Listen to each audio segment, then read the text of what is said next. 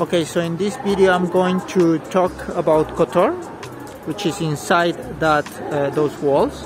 Kotor is full of history. It was from the Illyrians to the Venetians. Actually, most of the architecture that is inside that place is Venetian. To what was Yugoslavia.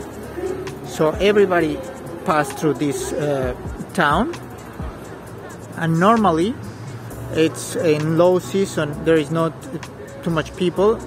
Right now it's low season, but since it was New Year's Eve, a massive cruise came. You can see the difference between the walls and this cruise came here just to celebrate, I guess, New Year's Eve. And yeah, in another video I show you how I will climb those walls.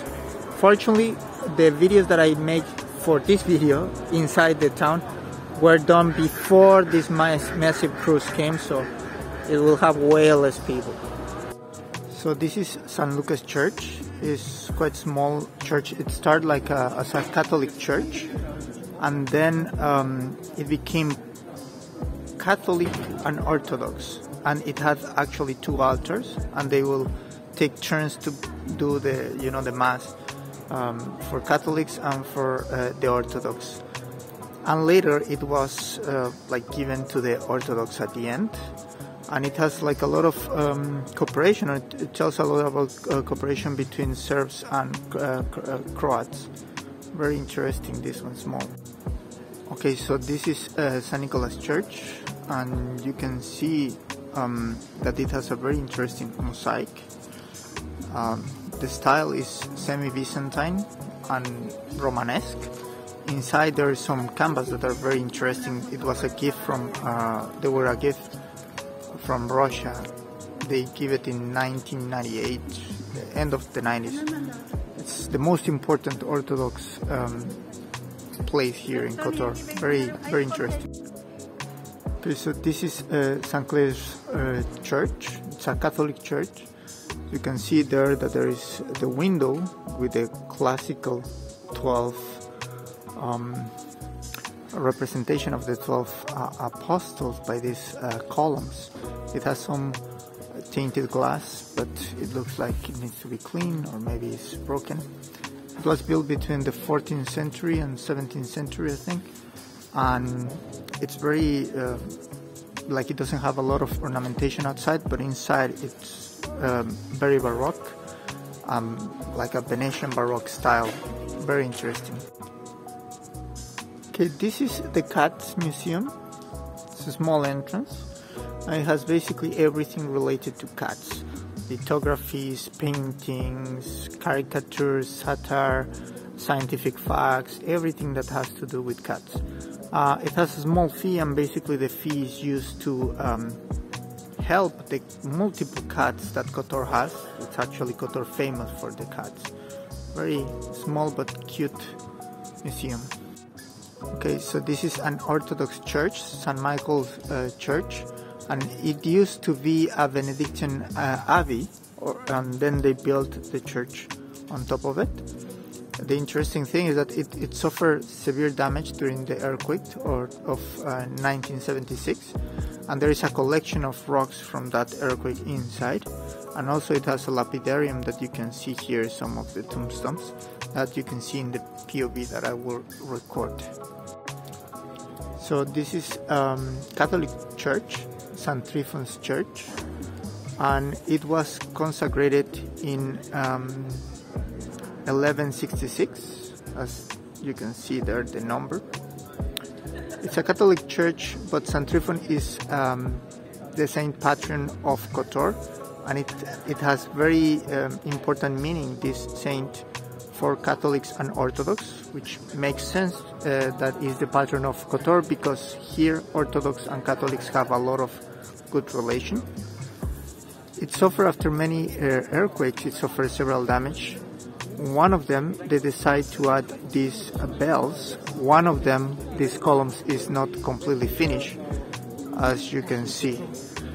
Inside there is a relic. It's the head of St. Tryphon. Yeah, very interesting details. This is St. Mary's Collegiate Church, which was built in the 1221, and basically on top of a 6th century cathedral. So it's a Catholic church, and you can see these bronze doors from the 20th century. So they have like a very different style. Very interesting. Inside is crystal coffin with the remains of Osana del Cataro, which was a person that decided just to be walled there and just to pray all day. It has like a small cell where she was praying all day, so basically like a prisoner. Very weird. Yeah, this is the clock tower. They are doing some maintenance, you can hear. This one was built in 1602, and below you have this pyramid made out of stone that was to punish people that misbehave in previous times. Yeah, very cool clock. So this is the Maritime Museum of Kotor. It's in a palace from the 18th century, and basically it holds all navy paraphernalia from how powerful Kotor was in their time as a navy fleet. Okay, and you can see here the sea gate. It was built in 1555 by the Venetian Republican regime. You can see the classical lion symbol of the Venetian rulers, and also this star that commemorates the liberation of the town from the Nazi regime by the Soviets. Also, you can see a quote from Tito here, who was the ruler of what was Yugoslavia. This is the main entrance of the old town. And you can see here this stone relief from the 15th century. It's Madonna and Child with Saint Typhon in one side and Saint Bernard in the other side. You can see that it's very interesting the way they picture it with very big heads. Okay, this is the Curtain Gate, or the south gate, and you can see it has a bastion here, and you can see also that it has water here, a bridge, and that's the entrance, and goes to the wall. Also, this kind of little space of water cross this other bridge and that other bridge and goes to the bay. Okay, in Montenegro most of the population is Orthodox, and Orthodox follow the Julian calendar, not the Gregorian calendar. So that's why Christmas is on January the 7th. So it's like a second Christmas for me because there's still Christmas here.